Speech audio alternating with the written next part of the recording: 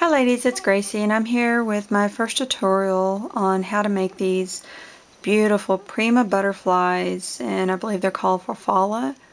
They're just gorgeous. Let me see if I can zoom this on screen for you guys. See how pretty those butterflies are? And I didn't want to make them exactly like that, so I'm going to show you my tutorial on how these butterflies inspired my creations, and I hope you guys enjoy. Thanks! Okay everyone, let's go ahead and get started on how I created these faux Prima butterflies. I'm just going to take these away. And I started out with the Cuttlebug butterflies, and these particular Cuttlebugs have the embossing folders as well as a cutting mat with it. So this is what I started out with. I cut my butterflies. They'll look like this. And then I took the antennas off. Just went in here and cut those off. Both of them.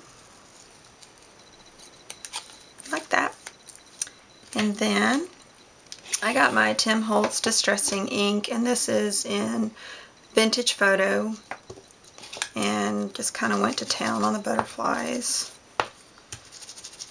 Aged them up a little bit.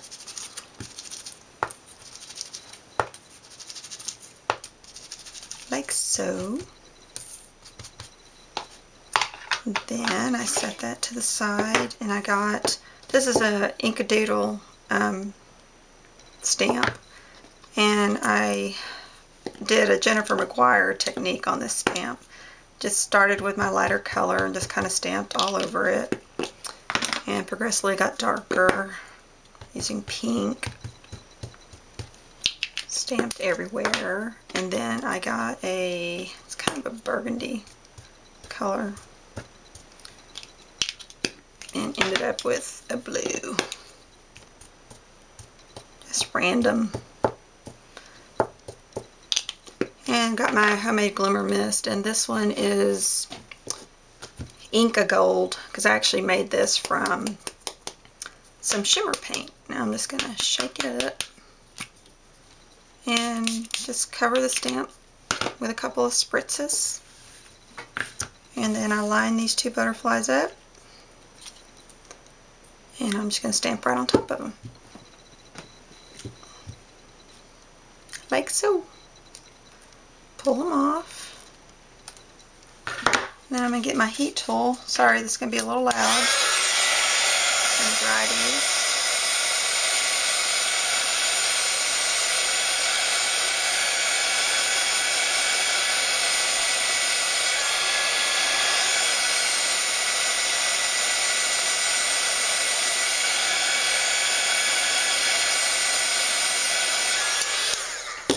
I think they're dry enough.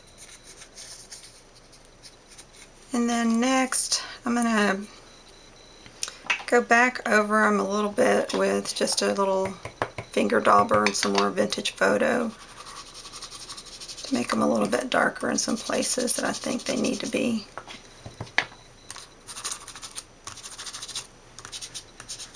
There we go, like that now. And the way that I made the little butterfly bodies, I did two different techniques just to see which one I liked. And I'm sure you've all seen these little leaves that you can get from the wedding department at Hobby Lobby or Michael's. And they come pre-attached to these little wires, and I just peeled the leaf right off of it. And I used a paintbrush and a little dab of hot glue and just rolled it up like so, and put hot glue at the end of it.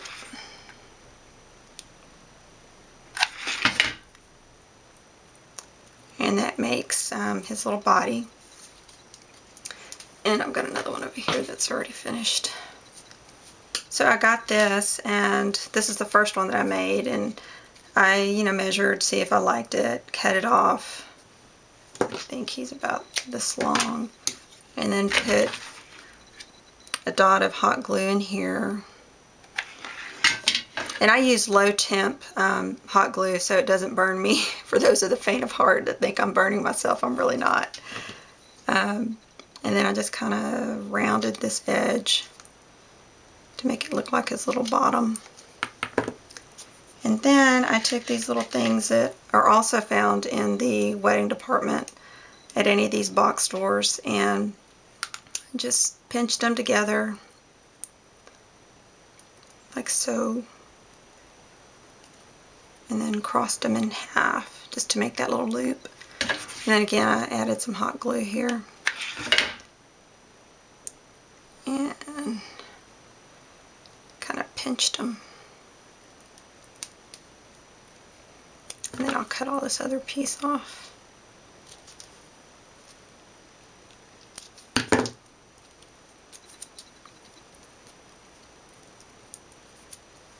And I got his little body. There's an opening of the leaf right there.